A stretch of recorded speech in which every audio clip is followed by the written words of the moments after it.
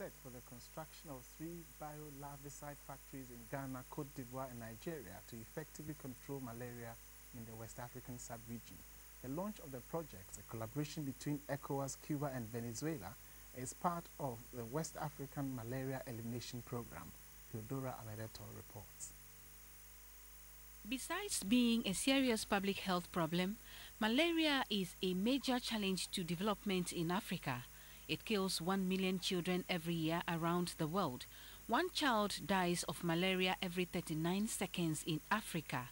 Ghana spends about 2 billion cedis every year on malaria control alone, in spite of effort over the past 50 years to deal with the problem. A concerted continental approach is therefore recommended by experts as the most effective way to control malaria. The ECOWAS Malaria Elimination Campaign is in line with the just-ended Special Abuja Summit of the African Union on HIV/AIDS, tuberculosis and malaria.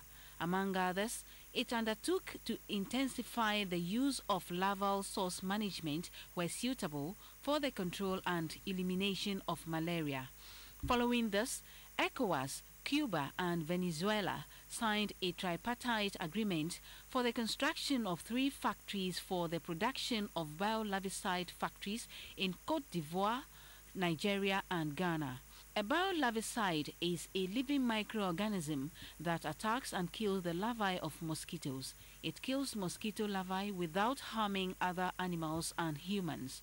The president of the ECOWAS Commission, Mr. Kadre Desire Ouedraogo, said the intervention by ECOWAS in the campaign is to complement the effort of member states through the strengthening of the vector control component in a multi-sectoral strategy for the elimination of malaria from the region.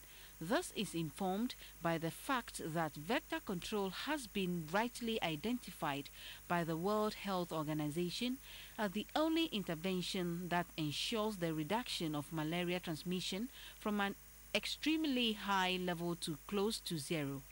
The Minister for Health, Madame Sherry Aite, said, though Ghana has made progress in reducing malaria prevalence rates over the years, the government of Ghana has decided to add Bio-Larvicide to the malaria control methods already being used. We need to mobilize leadership in government and in civil society, in the private sector, in NGOs, and obviously our traditional leaders are here. We also believe that you will join us in the fight against malaria. The factories will also produce biopesticides and biofertilizer which do not poison the environment. Theodora Medeto, GTV News, Accra.